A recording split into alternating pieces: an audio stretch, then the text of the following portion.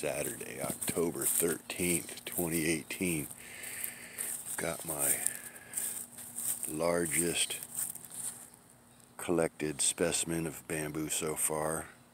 24 days ago today is when I dug it up and moved it over here. And it's got branches coming out all the way down to here now. And the ones up the top, 24 days ago, those were barely 3 inches long, the longest one on the top, and now it's probably about 3.5, almost 4 foot long. So you could say parts of that have been growing over 1 inch a day, but doing real good. Seems to be rooted in pretty good. When I push it and shake it a bunch, it springs back. Doesn't just flop over. Has a little bit of space there when you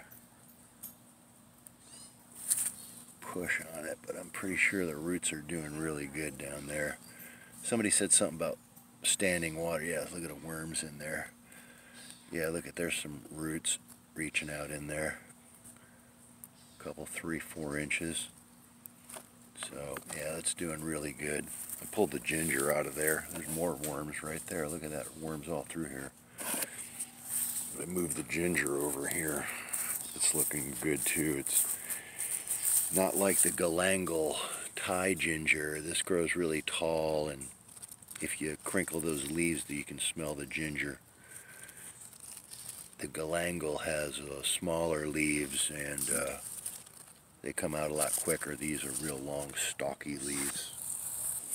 Ooh, there's my lemongrass doing pretty good, some of them. They smell really good when you crinkle those. There's a little galangal just starting to sprout up in that pot there, in the lemongrass. It's sticking right out of the ground on that one. That one's got its first leaf, and then over here in this bucket, if we can see anything, there, that's a little better. This one's got leaves. This is one of the first leaves that came out there. And these ones are just starting down there. But they have a lot smaller leaf, kind of stalky leaf too, but these are smaller, and they came out a lot quicker than the other ginger leaves. Oh, and I got tons of peppers over here. These are just starting to start kicking here. Doing really good, getting big leaves, and then all my other ones got tons of peppers on them. Bunch of chocolate ghost peppers here. Look at the color on those things. Incredible. Chocolate, chocolatey brown, red, just gorgeous. Look at that. And these are some scorpion peppers maybe, or I don't know. These are scorpion peppers. There's a scorpion pepper. Sometimes they get that greenish yellow kind of look there, that one plant I have. And they don't ripen and last very long.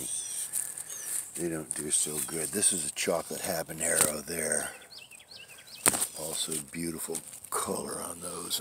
You can get them in the light. Another habanero over here, there. A little really pretty peppers, those habaneros are. And they grow, they're not too hard to grow. They're kind of bug resistant because they don't have all those deep cracks and holes and crevices. Ooh, there, that one has a little tiny horn on it, a little tiny spike growing in there, if you can.